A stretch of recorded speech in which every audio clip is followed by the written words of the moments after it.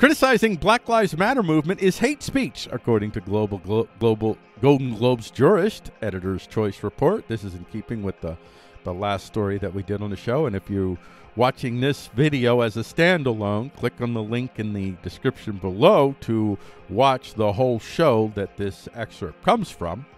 And this is, well, I'm calling this, for the video version of this, I'm calling this Doc Critical of BLM Deemed Hate Speech by Golden Globe Jurist. And looking at our top link here, we have the editor's pick. This is what this is. This is really editor's picks, editor's choice report is what it really should say there. So the top story for the editor's choice report is what we're going to talk about here. Golden Globe's Juror says bombshell reporting on Black Lives Matter movement is hate speech. This is from the right, the Federalist, and the excerpt here from Gabe Kaminsky. Thank you, Gabe. There are a few things more disturbing and chilling than when creative types employ censorship and deplatforming tactics to restrict speech, expression, and ideas. A man named Sam wrote to the General HFPA email Wednesday afternoon. Astonishingly, you have done just that, and in so doing, you have put your illiberal intolerances out for the world to see. What you say here? What do you say here? Let's see. Golden Globe's Juror Patricia Donahue, who is also a member of the Hollywood Foreign Press Association, responded to someone who contacted her voicing concerns after the ousting of former FPA President Philip Burke, asserting that reporting on Black Lives Matter co-founder Patricia Coulter's $1 million housing spree is hate speech. There are a few things more disturbing and chilling than when creative types employ censorship and deplatforming tactics to restrict speech, expression, and ideas. A man named Sam wrote to the General FPA email Wednesday afternoon. Astoundingly, you have done just that, and in so doing, so have you put your illiberal intolerance, prejudice, and intellectual indifference on full display. Be better. Using their own phrase against them, but it doesn't matter because, you see, you can't win a culture war when you're not part of the culture. And you're not. This woman is a fascistic corporate nationalist. She gets her bread and butter from the same corporate nationalists that are basically enabling and emboldening a fascist state in China. So while they enable fascism in China, they preach that they're the anti-fascist over in America. And this woman is the face of hate. This is the face of hate. And it's another white woman, another white billionaire. I don't know. She's probably not a billionaire, but she's beholden to him. So I'll say it in a billionaire vassal.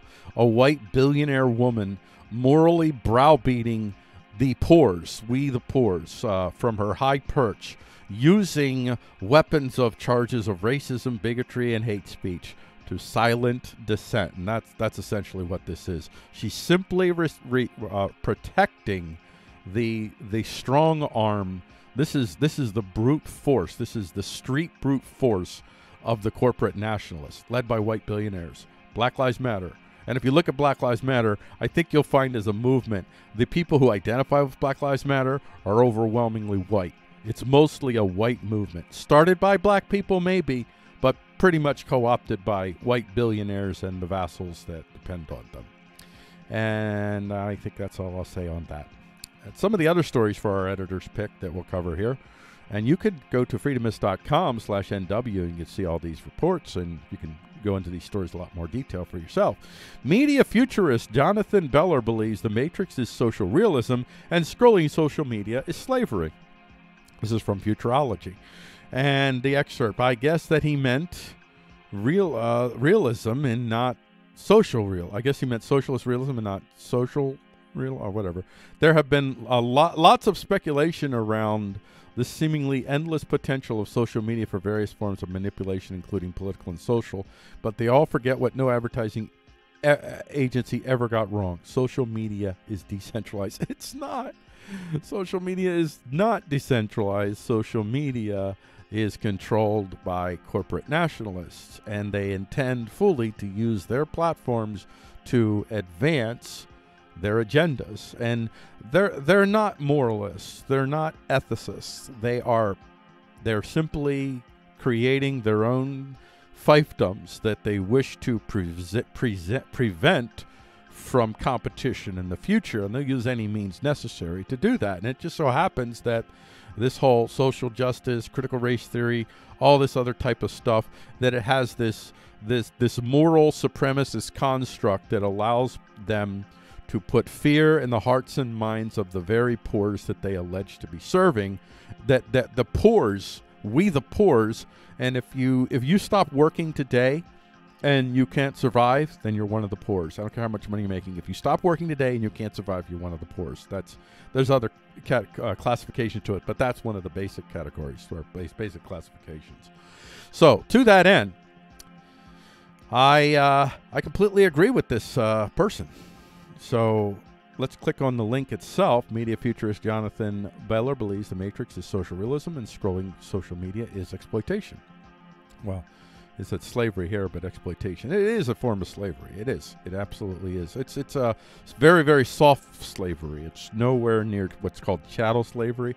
Much more brutal. You'd rather soft slavery than chattel slavery, and with that in mind, you don't want the soft slavery either. Just because it's not as bad as chattel slavery, it doesn't mean that it's not bad in and of itself. And they are allowed to control narratives, to set orthodox tones by who they ban and what speech they allow. And they don't have to pass laws to do it. They can just decide. This is Woodrow Wilson's dream come true. Woodrow Wilson wanted to end the Constitution, wanted to end the Bill of Rights, because it was an impediment to his idea of the hive. In the hive, you have the experts at the top that can make the quick decisions that need to be made on the fly, so that you can create a world in which you can make sure that the humans, the poors, are made in your image. You're not serving them.